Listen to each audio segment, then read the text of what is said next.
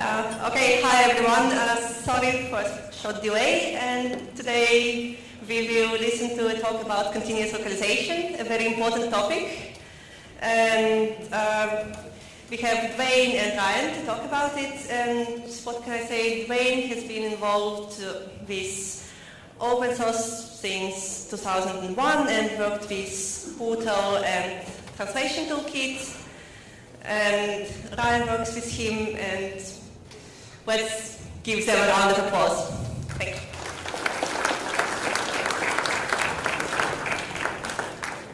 Thanks very much for having us. So I'm Dwayne. I work with Translator House and been working on Portal for quite a while. I'm kind of one of the founding creators of the software. Ryan's the lead developer at the moment. And our focus today is looking at continuous localization, both in terms of how it is able to be done and maybe some of the things that we need to take forward in terms of open source. So just a little bit of background in terms of history of us as an organization and what we've been involved in. I'm from South Africa, and started working on the 11 official languages of South Africa, so translating open source software, basically because it was the most powerful vehicle we had to influence software and to change the way software worked. In fact, it was quite a critical thing to get other people like Microsoft actually translating software by translating something like, at the time, OpenOffice. And that moved into an Africa-wide network looking at issues of localization across the continent. And at the moment we focus on kind of worldwide issues and trying to help teams that are localizing across the world. The reason why we got into tools and tooling was really to address some of the shortcomings we saw in open source. So every tool that we developed was trying to tackle something. Portal specifically was designed because we were struggling to get good tools into the hands of localizers. But we built things like the Translate Toolkit, which looks at quality checks and does format conversion. So that was also about how to enable localizers. We have a tool called Fatal, which is an offline translation tool. And then Amalgama, which is a massive free and open source software translation memory.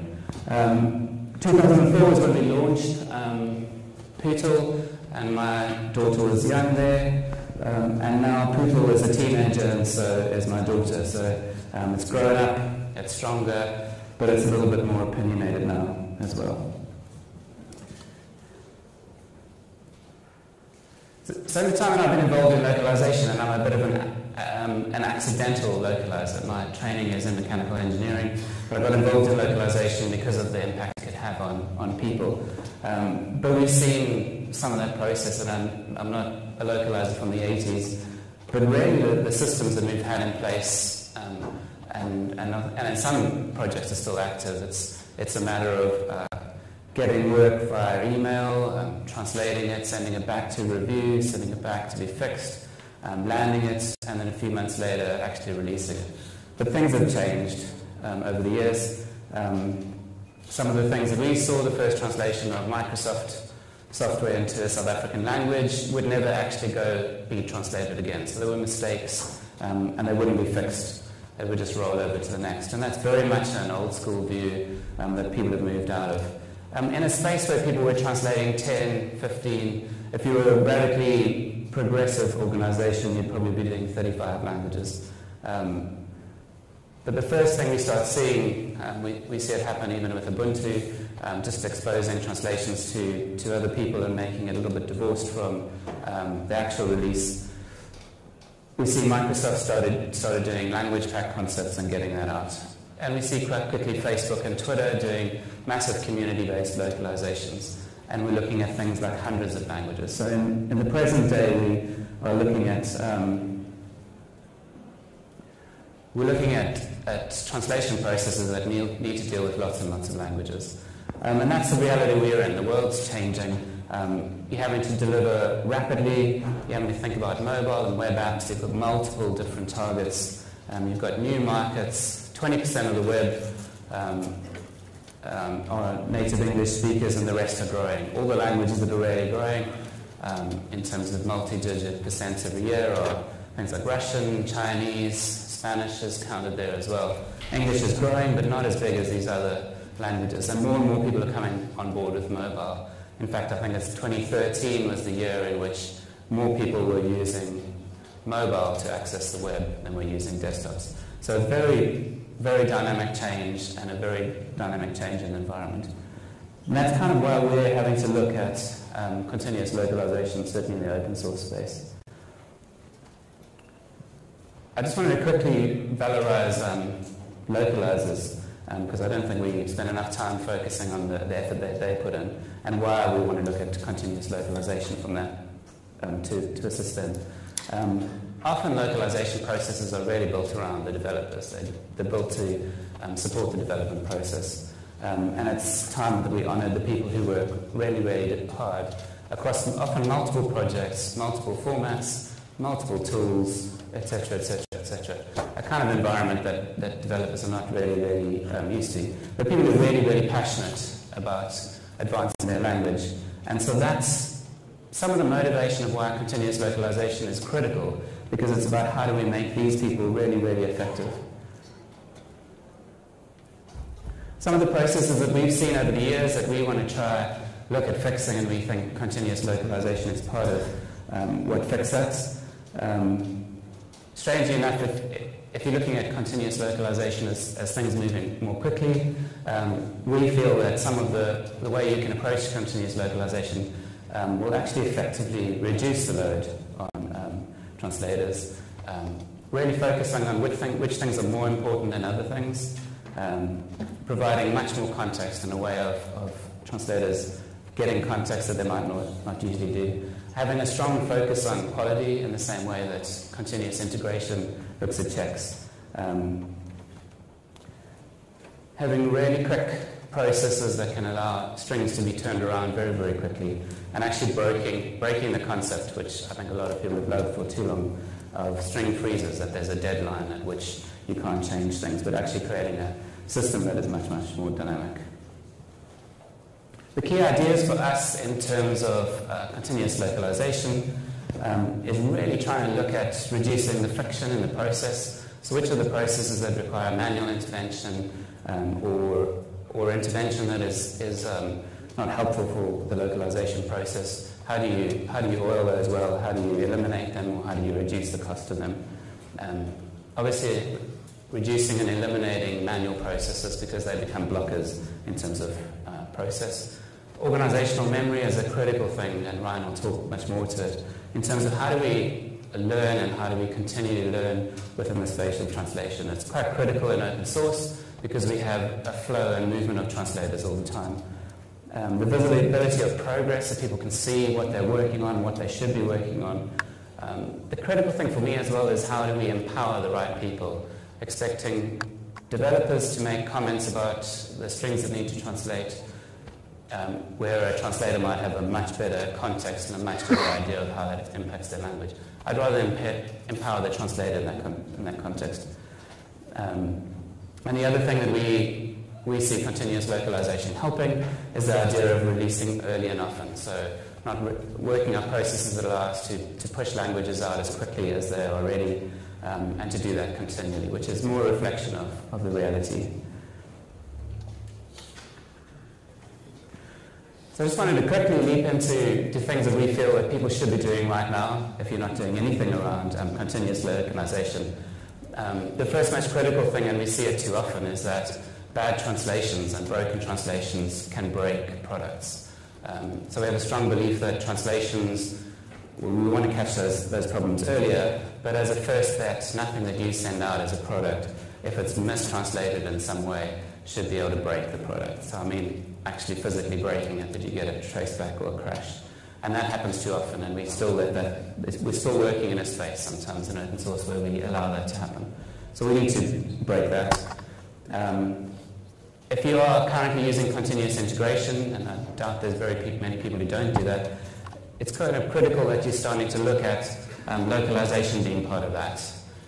catching localization-related errors, whether it's breakages in the translations that you can actually automate and detect, whether it's extraction of strings that you haven't done. Those kind of things need to be put into your process right now.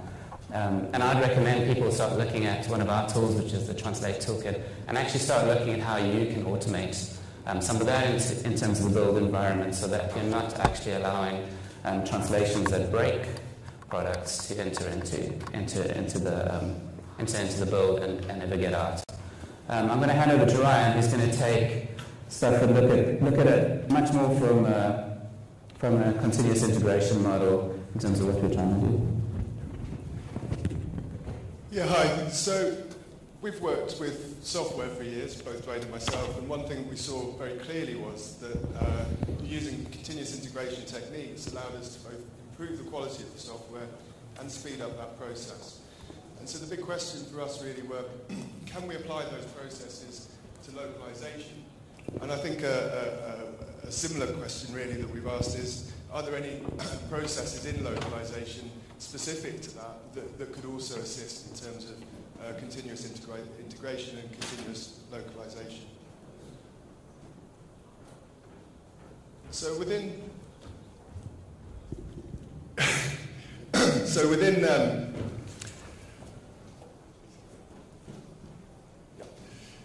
localization, obviously we have quality checks, and as Dwayne mentioned just previously, the Translate Toolkit provides many such checks. I think the ultimate aim is to prevent the strings ever reaching the build process, so that they don't break builds and they don't break the built product.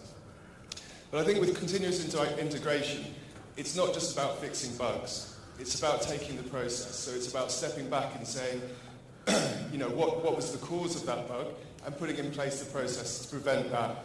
And then even further, taking a further step back and saying, what causes that class of bugs, and how can we prevent that class of bugs from happening?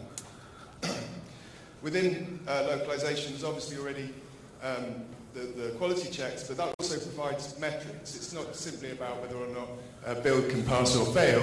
It's also about whether or not the developers and localizers have sight of change in the process.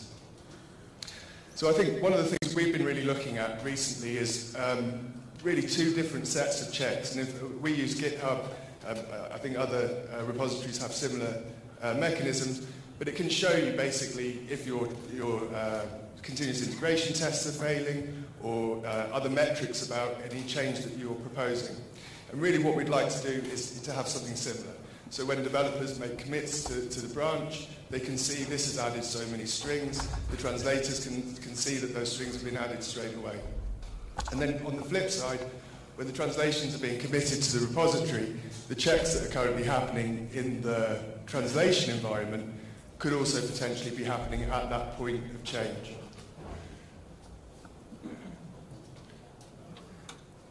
So another key aspect is improving the communication.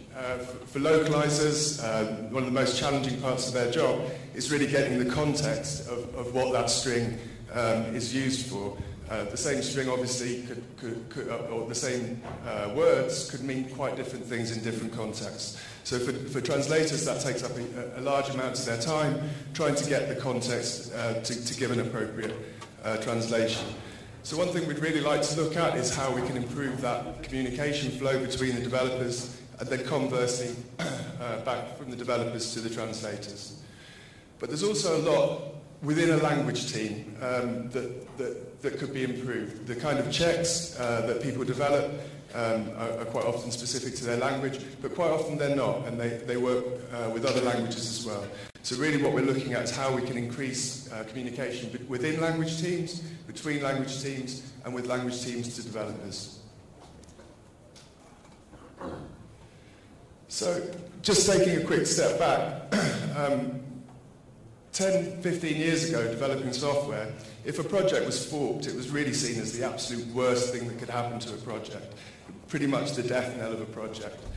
And GitHub came along and basically started encouraging people to fork, and they kind of put this ribbon on, people put this ribbon on the website saying, fork me on GitHub.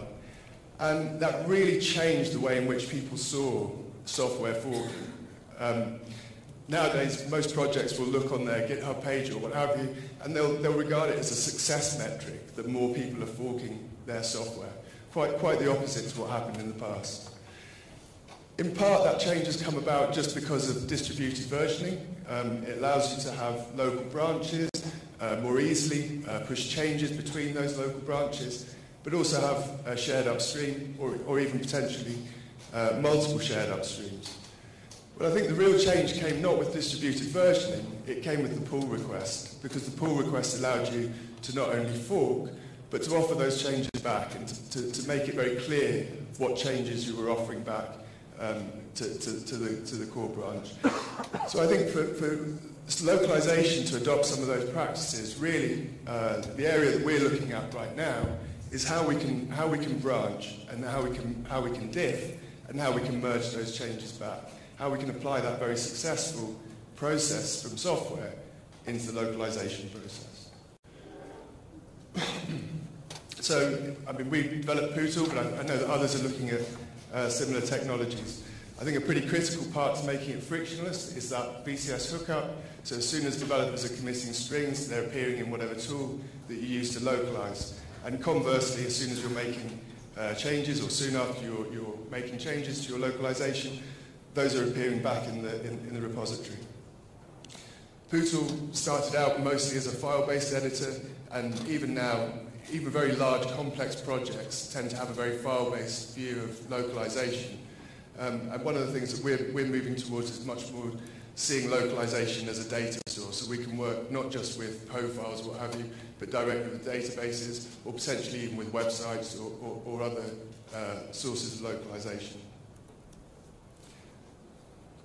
So, as I said before, previously we worked mostly with PO. Nowadays the localization landscape has dramatically changed, and even within a single project you're likely to see more than one localization format. So that's a pretty critical aspect to being able to integrate with those projects, is being able to work with the variety of formats that they work with.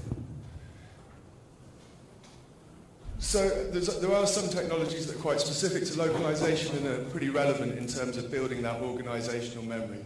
I think translation memory being probably the most obvious one.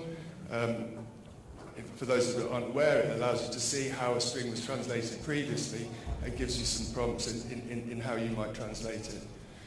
The other one that's a pretty significant aspect and very much increasingly so is machine translation. Historically, machine translation has been pretty poor.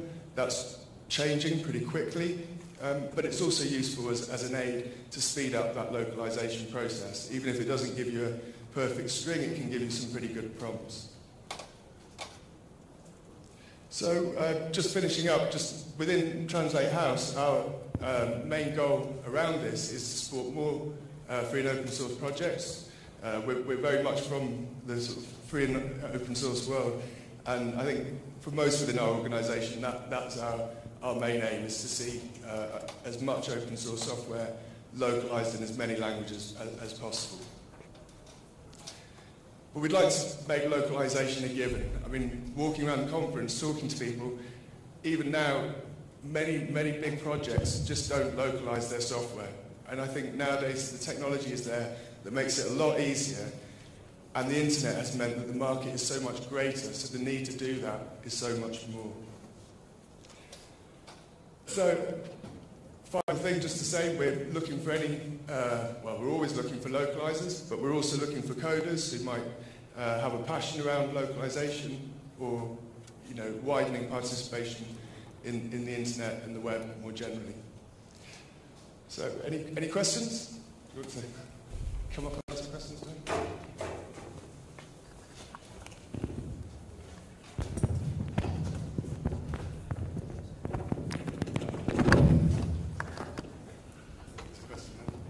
Okay, thank you. Questions? Yes? Hi. So if you plan to use like a unified storage system for localization, how would you put it together, given that different localization formats have different feature sets? So some may have plural, some may not have plural, some may, like L20 now has a lot of extra features. So how would you do that in a unified storage model? Well, answering that.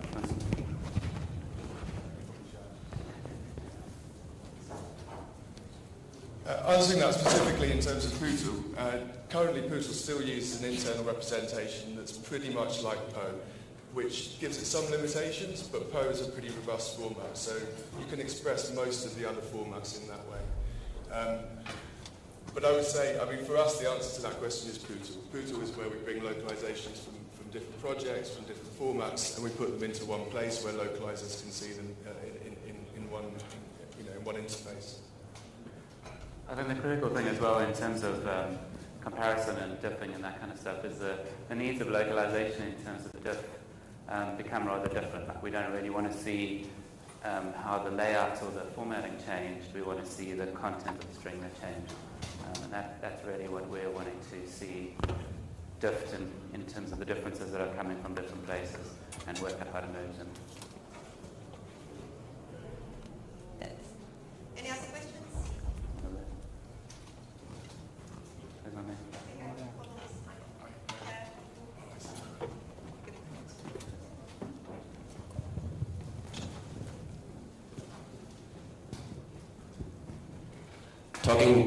Talking about teams and building up with localizators, what would you suggest if there's someone showing up with a rare language that's not in the local database, no glibc support or anything, so a new language? Do you recommend they will start translating the PO files or go to the source first so that they get support for the basics?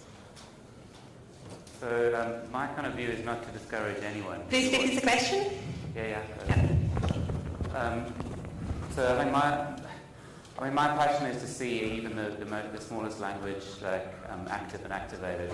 On a Linux system, not having a glibc locale can be a bit of a barrier, but a lot of places it isn't.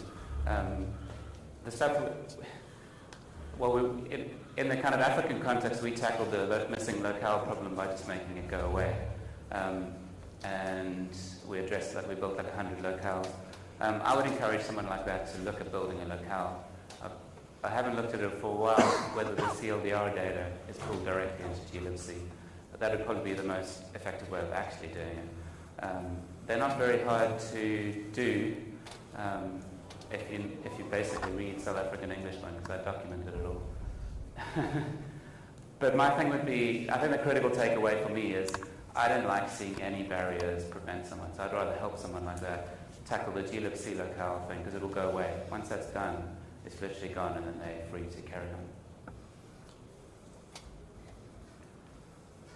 Okay, thank you. Other questions?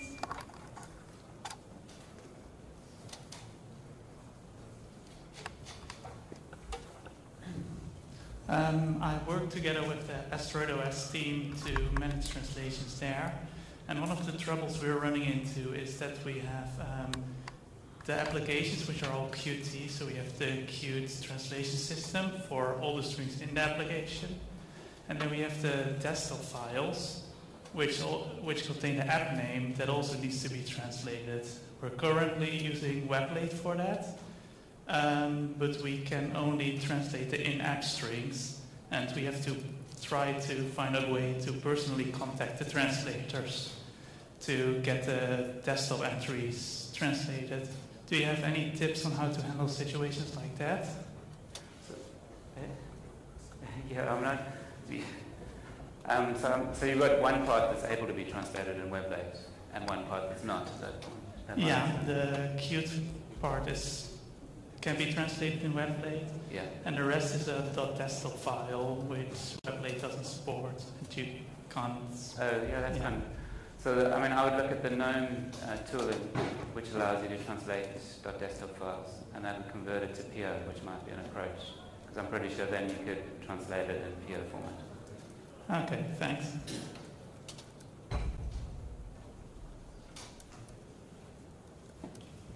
Other questions?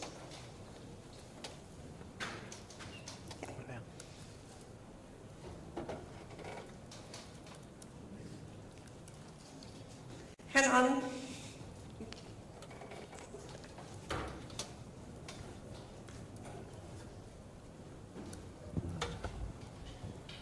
You were talking about quality of translation earlier. What's your process to ensure that you have good quality translations? Because presumably different translators will, in the same language, will translate differently.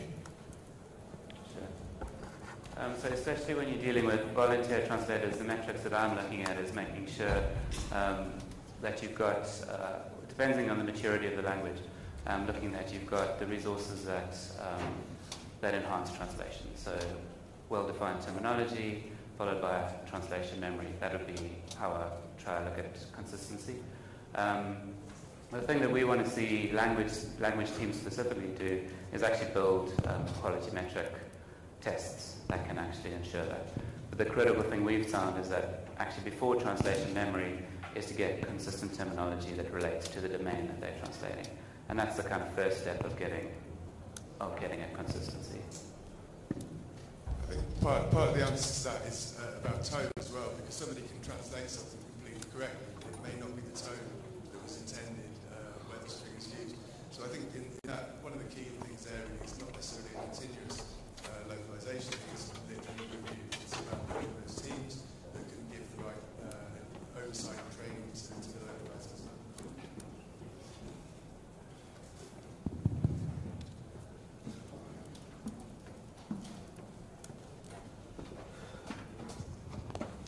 Hi. So, as a French web developer, one of the recurring issues that we face is that when we translate English text that fills a tiny button, we translate it in French and then it overflows very often because French words are often longer than English words.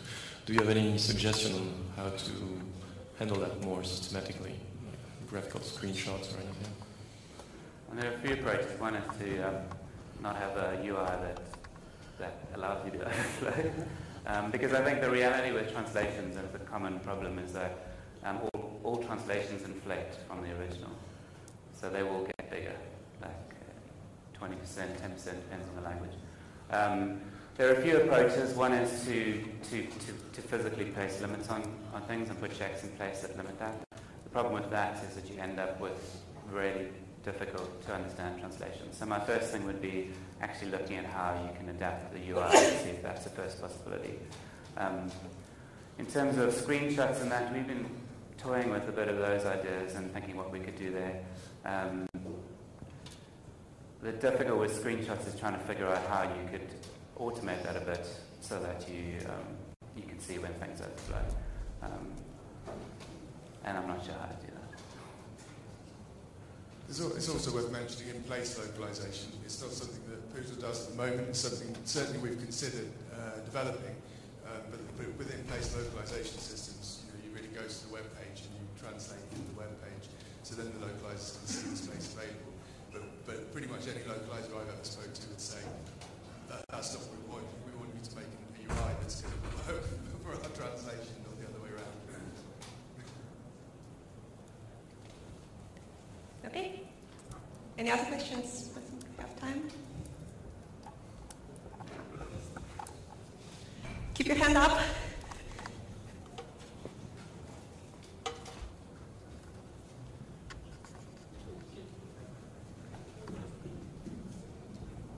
Thanks. I have a question that about a feature that is usually available in translation software. It's about terminology, which wasn't mentioned there. What is your thoughts about the extensive uses of terminology in order to improve the quality of translations? I think it depends a little bit on what's being translated. Last year I was in India and working with some government organisations there, and the point they made is that without the terminology, even within a single language, the same word, because it's a relatively new word, may be translated many different ways. And for an organisation as big as the Indian government, they're dealing with, I think they've got eight official large languages and many dialects. So I think terminology provides, particularly for newer terms, a way of standardising that and preventing it from being translated 100 different ways. So I think it's a very important part. I mean, I think addressing it in a continuous localization thing for me is, I think often terminology is neglected, but it's really empowering the translators. That would be my passion, is seeing the translators actually developing the terminology that applies to the domain that they're localizing. So the words they have problems with, that becomes the terminology for that problem domain.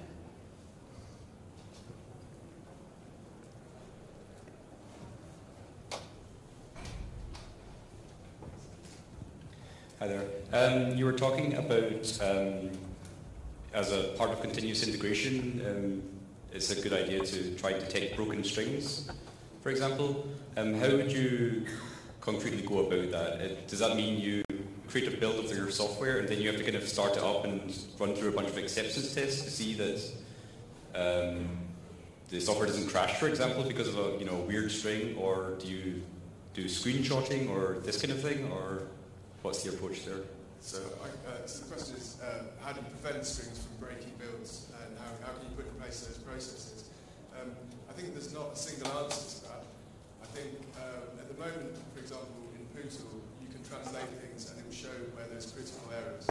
One of the things that we've talked about quite a lot, we'd like to add, is the ability to have something a bit like a pull request. So when somebody makes a bunch of changes, you could see that that's going to create so many critical checks, critical fails. The critical fails tend to be the kind of things that will break a build. Ideally, they wouldn't get into your master translations. Ideally, they would be reviewed, and as part of that review process, that would be prevented. Much like with a pull request, if it goes off to Travis and it fails, people won't land it. But I think there's a second part to that which we don't have yet, but something that would be very nice to have, is literally at the point where pull requests are made to push the translation strings, those checks are repeated again, so the developers can see that coming in to their repository. I mean, just to raise one of those things, I mean, I think we actually unpicked it from our app, but it's an approach that I would do as kind of like if you're looking at things as like walls of defense. The one was if a string does fail to be translated, so either something happens when you're trying to get the string. Our app is using gettext, so it's that approach. Or it fails to interpolate, so the variables are translated or broken in some way. And we fall back to English. So English is not ideal in a UI, but it's better than crashing or breaking. So that would be my first line of defense. But our things with continuous localization is trying to bring that further forward. So a simple one would be, if it is gettext, even using gettext itself to see if the file compiles, and that you're not pushing it out with a compiled file that's broken, which is quite possible in certain contexts when you're not necessarily using gettext directly. And then the translate toolkit will do things that we actually look for variables. We can write tests that look for variables that are broken, or XML that's broken, or etc. And XML becomes quite a problematic one where, especially if you're doing some kind of interpretation on it, you're expecting the XML to look a certain way. You've used names that look eminently translatable, like page or color, and people then translate it. So just building those checks in so that they're caught right at the beginning. And so I think the critical thing in builds is that and the problem with some of the automated checks is that they do need to be a kind of 100% accurate. So you can't really deal with false positives in that space. But there are enough checks that you can build to catch those right there and prevent them ever even going out. Thanks.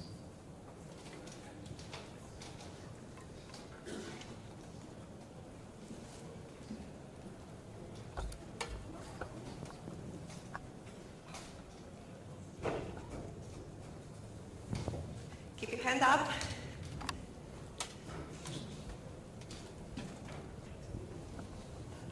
Hi. Sort of related to the same question previously. So if we already have, say, a test suite that we put the localizations through when they come in back from Poodle or Transifex or whatever we might be using at the time, would there be, would you envision some sort of mechanism or protocol whereby you could integrate your own systems to report back to maybe Poodle if, say, the translators will make 20 changes on 20 strings. And somehow that magically in the background creates a pull request, then the source control and the CI tools will come back and report and say, right, these 2 strings here failed with this error message and stuff like that. And would you think of some integration tools to sort of limit the going back and forth and like helping translate things quicker? So the question is, if we've got any things in place that would stop it at the point of the pull request or the changes landing in the repository. I think, and whether or not we could get that communication back into Poodle or into other tools. I mean, I don't see why not. In some respects, I would say that if it's certainly in terms of how we're thinking this at the moment, if it's failing in Poodle, it's going to fail on landing into GitHub. It's going to run. We're assuming it's going to run the same checks. So that in Poodle they would have that communication already. In terms of Transifex or other online platforms, I mean, potentially we could expose some kind of API. I'm not sure. We haven't really thought that far ahead. I think from my side, like the critical place to catch it is right in the tool itself. That would be my ideal. Like reporting back at a later date works, but it does mean that the translator then is out of the loop. They're not on that string anymore. So the ideal would be to catch it earlier.